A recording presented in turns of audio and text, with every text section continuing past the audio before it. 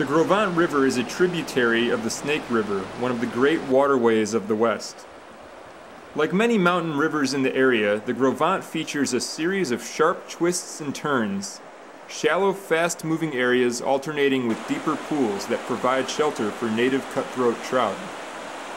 The braided, snake-like shape of most mountain rivers and streams is due to the accumulation and deposition of sediment. Each bend of the river features a cut bank on one side and a point bar on the other. The cut bank is where the fast-flowing edge of the water has eroded away the ground of the riverbank into a steep slope that generally leads into deep water.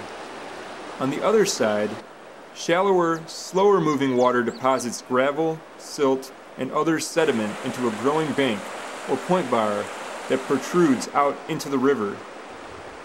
Mountain rivers like the Gros Ventre are constantly changing shape as they erode sediment upstream and deposit it down the way.